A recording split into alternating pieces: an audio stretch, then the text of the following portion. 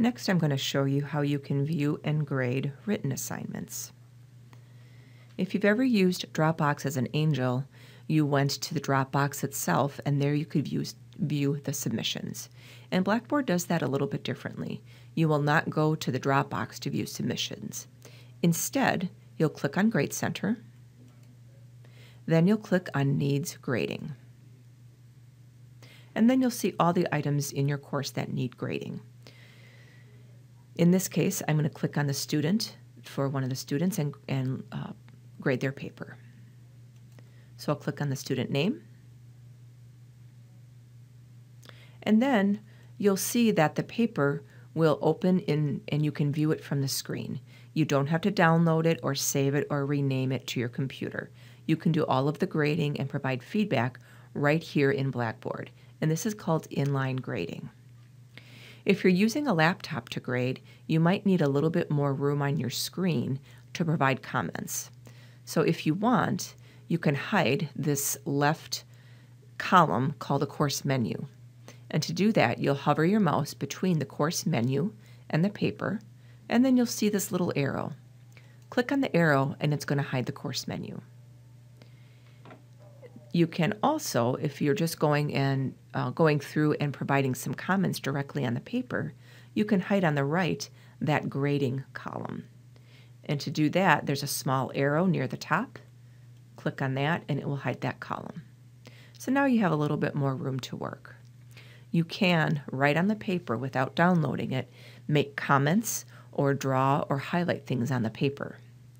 To do that, to make a comment, you'll hover over the comment area and there's the comment button and there's a drop-down menu. And you've got a couple of options and I'll show you one or two. The first one is the point comment. So if you click on point comment, you can take your cursor and move it to whatever point in the paper that you want to make a comment and then click. Then your name will appear and you can, with a text box, that you can type your feedback in. Another type of comment I'd like to show you is by, again, clicking on the drop-down menu. It's called an area comment. So if I click on area comment, my cursor becomes this crosshairs, and I can click, and then, there we go, and then drag, and it's going to make a square over an area, a portion of the text or the paper. And again, my name will appear with a text box, and I can provide some feedback. If I do make a comment of some kind and I want to delete it, I can just hover my mouse. I'll see this delete button and I can just hit delete and click OK. And I can go and make my comments throughout the paper. I can also highlight. If I click the highlight button, I have my choice of some different colors, and then I can highlight over the text as I choose. There are other types of comments and text you can make, and I'll let you explore those, and you can contact us out if you do have any questions. So after I go through the paper and make the comments, I want to finish grading the paper. So I'm going to bring back that column on the right, that grading information, and I'll see this little white arrow, and I'll click it, and it's going to bring it back. The most papers for AL courses do have a writing rubric attached. And to locate that rubric and use it for grading, you'll see under the white box on the right, there's a very small down arrow. Click on that down arrow, and then you'll have access to the writing rubric. There are two ways you can access the writing rubric. One is by clicking on the title of the rubric, and then all of the criteria and levels of achievement will expand down the right side of the screen. If I wanted to review the descriptions for each level of achievement, I can click on Show Descriptions. And then I could also reveal by clicking on this Show Feedback button that for each criteria, I could have a separate feedback box.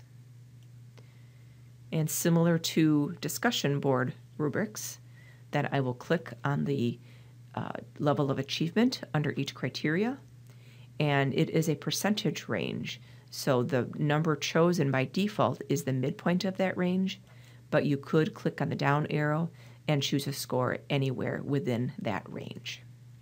And then you just continue clicking for the different levels of achievement under each criteria.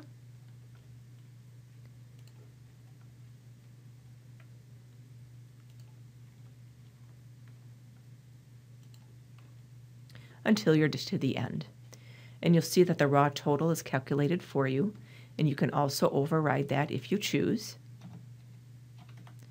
And then there's this general feedback box at the very bottom. And when you're through, you can click Save Rubric.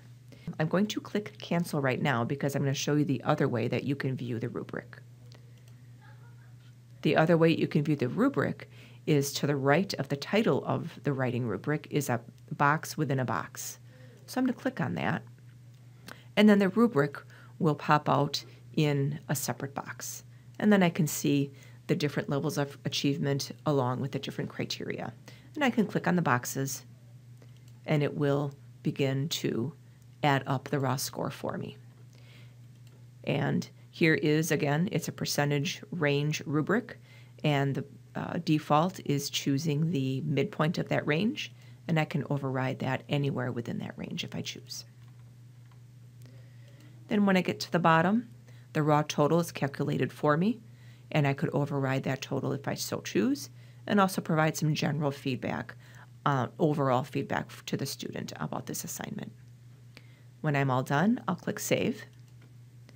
And then you'll see the score that was on the rubric is entered there in the white box for you. And then when you're all through, when you're ready to submit it to the Grade Center, then you'll click the Submit button. When you click that Submit button, the student will receive the grade in their My Grades section.